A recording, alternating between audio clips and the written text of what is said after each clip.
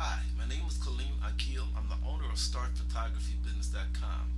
The changing world of photography is leveling the playing field every day. The photographers that are embracing the change are making money. Those that aren't embracing change aren't making money. You see, in the beginning, we photographers are attracted to photography from different experiences. We discover photography maybe as a hobby. Maybe we got it as an assignment at work.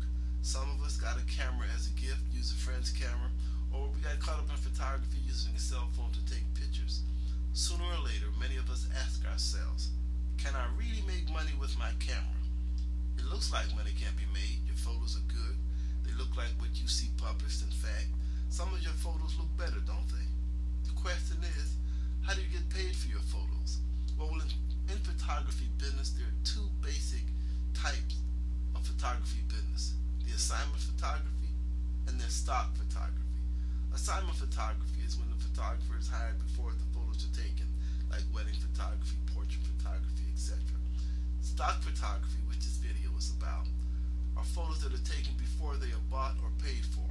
And in that niche, there are people, sports, wildlife, and all types. Things aren't what they used to be in the stock photography market, however. Like so many other industries, the stock photography industry is dramatically changing. A photo that used to sell for $250 now sells for 50 cents. In some markets, the same photo sells for 25% and lower. Many factors are bringing the rapid changes in stock photography. Three of the major factors of change are the internet, inexpensive access to the internet, and the advancement in digital technology. The internet itself, digital photography, and our method of delivering photos online. Those costs have dropped the cost of stock photography, and the cost that justified high stock photo prices in the past simply no longer apply. Many factors are bringing the rapid changes.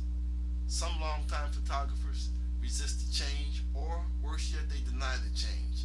Successful photographers, however, are adapting to change and making money. I fought it for myself. I thought that it required just as much work to prepare a 50-cent photo as it did a $250 photo. After all, $250 is a vast difference from 50 cents. It's a major difference until I did the math. A 50-cent photo downloaded 500 times is $250. And on the internet, when a photo is prepared correctly, if there's a market for it, if there's an interest for it, being downloaded 500 times really isn't a challenge.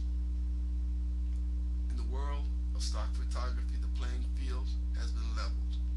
I'd like to encourage you to embrace change and make money with your photography. My name is Kaleem Akil. I'm the owner of StartPhotographyBusiness.com. I'd like to encourage you to visit us. Thank you for listening, and good luck in your photography.